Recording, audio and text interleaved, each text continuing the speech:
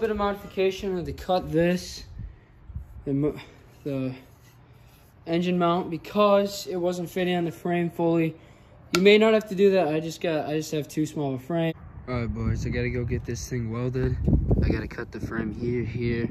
We're gonna lift it up so we can fit the carburetor and air filter. All right, so what we're gonna do is I'm gonna take this, I'm gonna shove it in there. Back plate here, and I'm just gonna JB weld it on. All right, so we got a new carburetor because the other one, the choke broke off. Like this, the whole thing like broke off, and it was just like a little piece, and it went idle.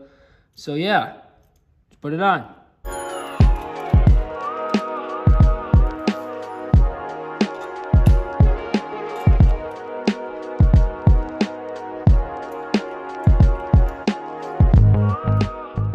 All right, boys, got it